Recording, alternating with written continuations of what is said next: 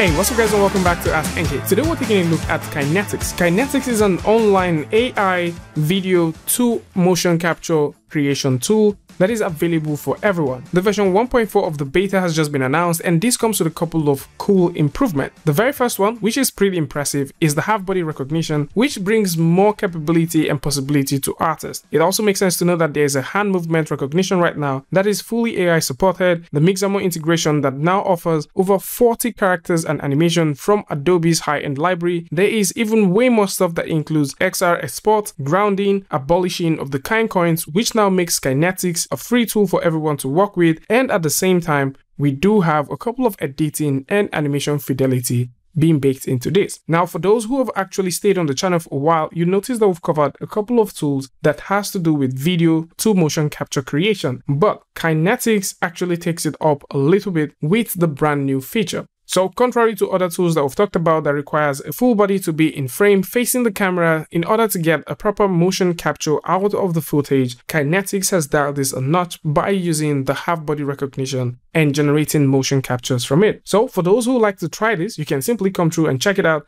and it's worth knowing that Kinetix at this point is now available for both Maya, Blender, Unreal Engine, and so much more. So how you get started with this is pretty simple. Simply go over to kinetix.tech, link to this is going to be in the description, and then you can click on the word login. Now if you click on login, you can sign up, and of course if you've signed up already, you can simply click on login and it's just going to bring you down to the login page. Now once you come over to the login page, you'll notice we'll have a couple of samples which you can test out.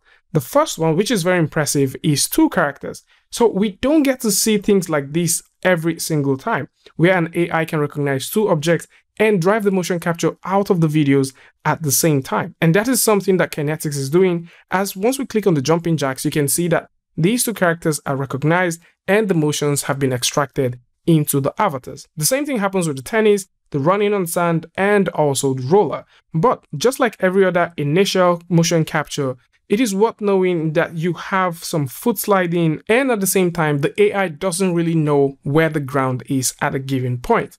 And that is just one of those things that you have to deal with when working with a tool like this. But regardless of that, there's even way more things that you can do. So we've already tried out working with tools like Plask and also some other tools previously, and these tools do not recognize half body motion. So for this example, what we're going to do is go over to Pixels where we've downloaded this particular clip, and then the next thing to do is cut this clip in half and import it right into Kinetix. Now once we bring it into Kinetix, it follows the very same procedure of offering you chances to trim the video if you want, setting the title of the motion capture that you would like to extract, and then click on confirm to start processing this. So with our motion completely generated right now, if we click on walking, which is the motion that we've just done, you can see that it loads right in here. Now this is the default avatar for Kinetix. So with this here, if we press the playback button, you can see that it works. And of course, you can also notice the foot jittering. Now, there is no solution for this at this point, but it makes sense to know that you have the hand movement. So the hand movement is something that you no longer need to bother about when you're working with it. But now this brings up a tiny question. How much time would you spend in the editing room cleaning up this motion capture?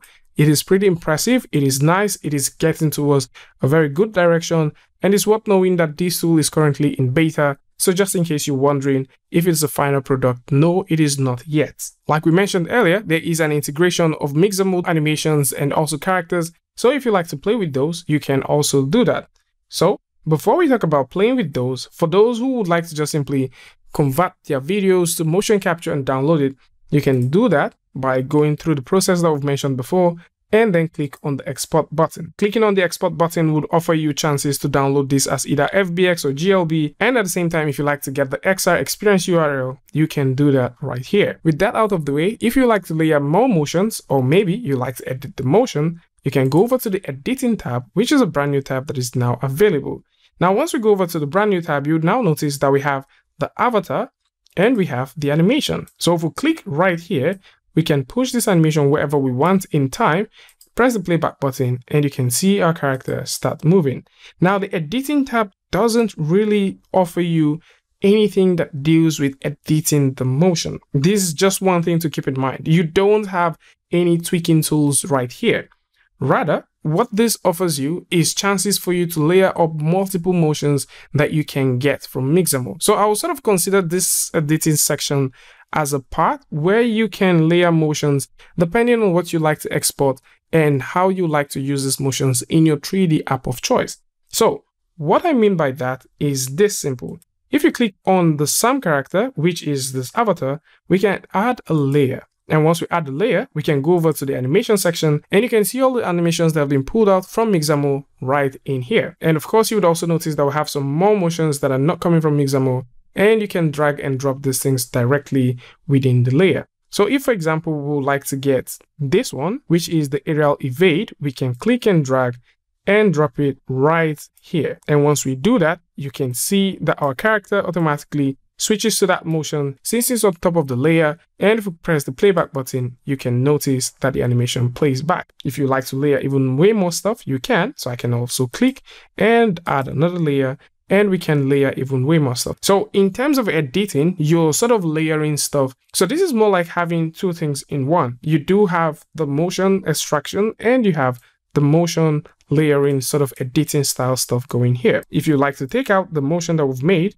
you can simply click on this tiny 3-dot button and delete that motion, and then you're left with this one. And of course, if you like to add more characters, you can. So how you can add more characters is as simple as going over to the character section, and what you can do is to click and load the character right in there.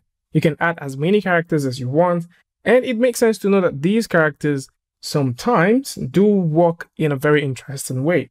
So for the most part, if you're working with characters, I would suggest you stick with just 2 to 3 characters, as once you add way more characters, sometimes the character just simply disappears. Now, this doesn't mean that the character disappears from the scene. It just simply means that you no longer get to see it, especially when you do add animation to it. So 2 to 3 characters seems to have been the best so far. And if you're working with characters like this, you can either choose from the ones from Mixamo, or you can create yours. And how you create yours is very simple. You go over to the character section, and where you have the custom characters, you can start creating a brand new one. Now, we've talked about Ready Player Me previously on the channel, and it makes sense to see that the Ready Player Me is also plugged into the Kinetix. So with this, you can specify the kind of characters that you want. If you like to use your photo, you can use your photo to create yours. But of course, if you like to create the character by yourself, by simply using the pre-designed template that exists, you can proceed to do all of these things yourself. So once you're done with that, you can assign motions to this and you can download it. How you get to know what character you're working with at a given time is by clicking on the character and seeing it grayed out. Now, any grayed out character simply means that that's a character that's active, and you can assign motions to this and also control how these placements are.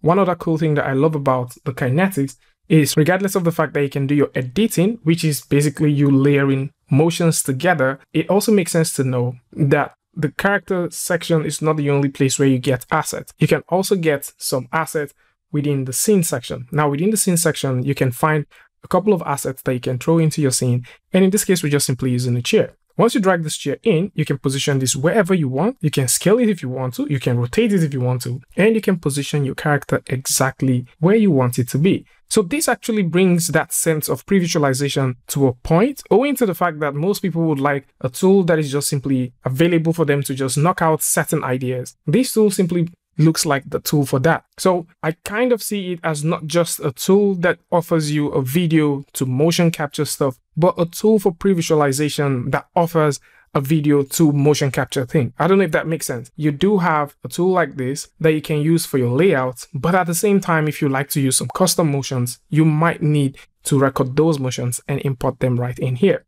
Now, something else that makes sense for me that I love about this tool is the fact that the origin matching for individual motions are sort of tied to the last motion. So this is something that is very, very visible for those working with Motion Builder. So if you're working with Motion Builder in certain sense, you might want to make sure that you point the motions exactly, or actually make them twin at a given point. But this other one actually does that automatically. It doesn't get the foot matching completely right, but the fact that it recognizes the origin rather than skipping it like Motion Builder would do by default is just one thing that makes a lot of sense. And once you're done with this, you can simply go ahead, download, and export this, and of course start using it in the DCC app of choice. So what do I think about this tool? It's a cool, wonderful tool for those who are thinking about layering motions. If you're definitely thinking about layering motions for games, layering motions for your animation. Probably you want to use some predefined templates, some pre-designed motions, and also some characters. Or maybe you want to take advantage of the Ready Player Me character that already exists directly with this. Then you might want to consider checking this out. For the motion capture part, it is cool. It does something right, but actually getting this thing to work properly is also something I believe lots of other tools that I've covered on the channel actually does a little bit better. Regardless of that, I'm excited about the whole idea that it now has 2 character recognition. This is definitely something that we don't get to see all the time, but it's very interesting to see that we have that. And finally, I also love and appreciate the fact that this tool is currently free. So this is more like it for those who are thinking about a place where they can layer their motions free on the internet, where they could download free assets, where they could get free motions, or maybe get some impressive characters that they can use for their animation. Alongside with this, convert the video footages that they've made into motion captures and probably spend a couple of minutes editing this on an offline app. Then Kinetix is the app for you. Tell me what you guys think about this one in the comment section. And of course, if you like this video or you learned something from this, you can go ahead and give a like and don't forget to share with a friend. And until I see you guys in the next one, peace.